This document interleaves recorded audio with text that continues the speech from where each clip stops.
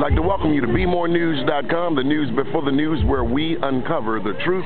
We're here at the first ever Liberty Road Festival with the one and only David A. Green. Hello, sir. Top of the day to you. Good afternoon. Good afternoon. Good, good. What do we have going on here? Right here we have the first ever Liberty Road Parade and Festival. This morning we had a parade that started. We had about 35 entries in the parade. We had the likes of 4 or 5 marching band, Milford Mill High School choir is going to be performing later. Right now on the stage is Shadina. Shadina performed at the Hippodrome last night, but we got her here today for free, and I understand when she leaves here, she headed straight up to Atlantic City for another gig.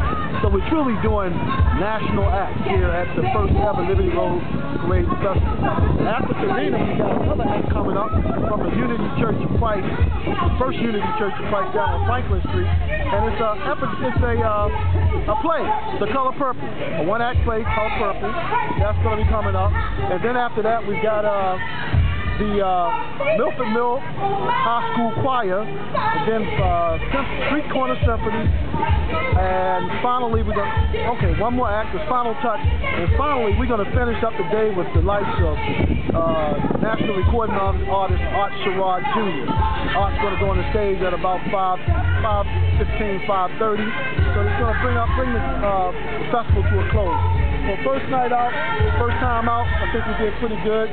We had a pretty good crowd earlier today. I'm expecting we'll have a bigger crowd early today. Got plenty of food. We've got food. What are you eating, Donnie? the pit beef. Donnie's got his pit beef sandwich, courtesy of South Carolina Caters. We've got La Fiesta Grill. We've got Just Turkey. We've got a little bit of everything out here. And we got food.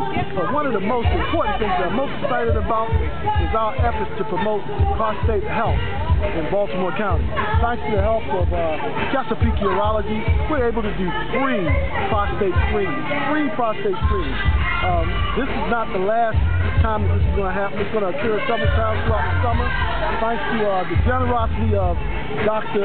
Sandy Siegel. We're going to be able to do this, and it's going to make a difference in someone's life.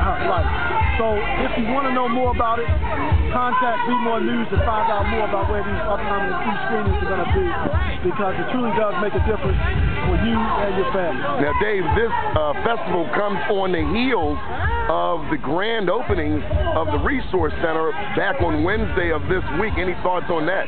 That is a brilliant facility, as former Congressman Paisi Fume said. The only words that he could see to describe it was good, because it truly was a remarkable structure.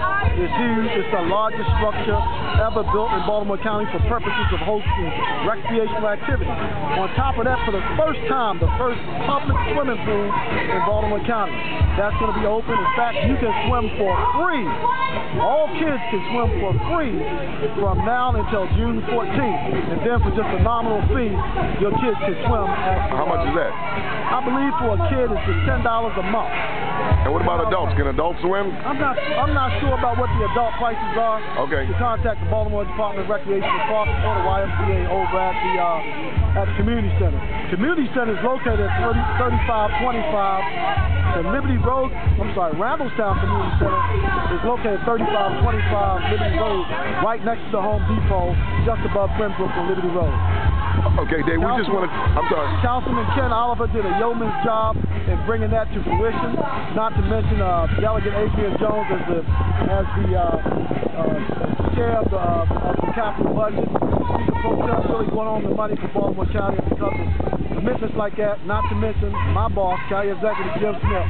We have a superstructure on Liberty Road for families to take it to make families healthy and to provide some good, wholesome entertainment and activities for our families. Now, Dave, you're also involved in the African American Festival. That's right. Coming up on September 19th. This is our 13th year African American Cultural Festival in Towson, Maryland, in the Courthouse Square. We're going to be doing, as we do all year, it's going to be free. We have not chosen our final entertainment for that event yet, but in the past we've had the likes of Stephanie Mills, Pieces of a Dream, the OJs, Jeffrey Osborne, and Tebow Bryson. we've had a lot, so I'm sure this year is going to be just as big.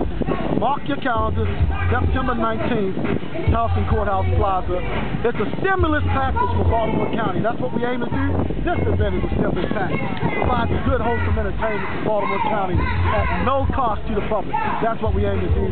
We hope to be that gap between your wallet and good, friendly, family-oriented entertainment for your family. Bye. Good deal. I heard you mention something about Liberty Road. There's a jazz concert, Liberty in the Old Court, right? I messed up. Over there by the Wendy's, the library. Is the library having a free? I am not aware of. Okay, I saw a sign over around Liberty in the Old Court about a tournament. Fortunately, Dave Breed's not the only one putting on events in this community. There are a lot of very good organizations doing it. Well, you the man, One Dave. organization in particular is Northwest Hospital. Okay. Northwest Hospital, thanks to their generous donations, they help make this possible because this comes with a cost, and we can't do it all by ourselves. But we look like our partners like Northwest Hospital to help us out. All right. Well, Dave, we want to take an opportunity just to thank you for all that you do for the community in a selfless manner. David A. Green. That's what I do. And keep watching BeMoreNews.com, the news before the news, where we uncover the truth. Thank you.